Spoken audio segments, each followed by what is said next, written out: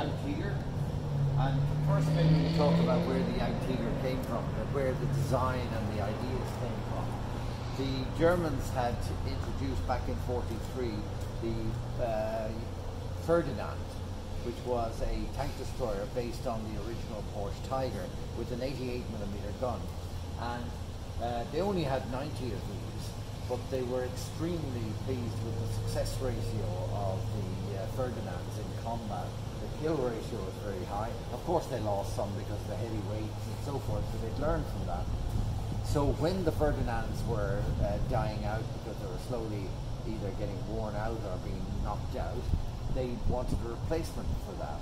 So obviously they looked at the Tiger II chassis as a possible alternative for mounting a gun on. And rather than mounting an 88, they moved even the next size up, and they went for the 128mm gun.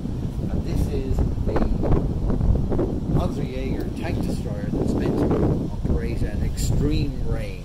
That's the design idea of it. Now they ordered 90 of these basically to replace the Ferdinand, and they were manufactured or final assembled in the same factory in the Nibelungenwerk in Austria, but using the components of a Tiger II. It's not the exact same chassis, it's actually longer.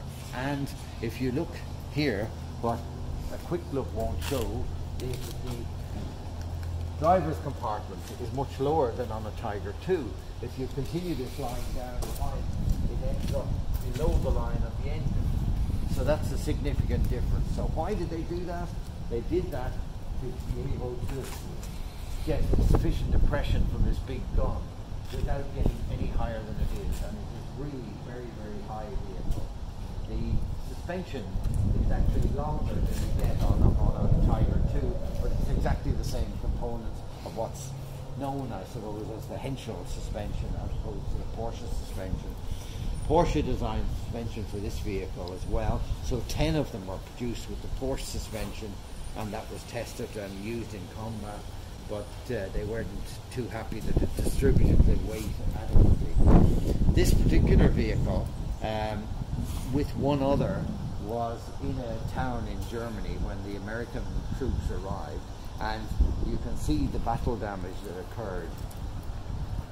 The front of the gun mantle has been torn away, and you can see on the nose plate, you can see where the rounds impacted. They didn't do any damage there, but on the gun mantle they tore a big chunk of it away, and the Germans abandoned it. But it wasn't meant as a vehicle. It was not meant to be used in ones and twos around the southern parts of Germany. But at that stage in the war, they had more or less nothing else, so they used everything they could.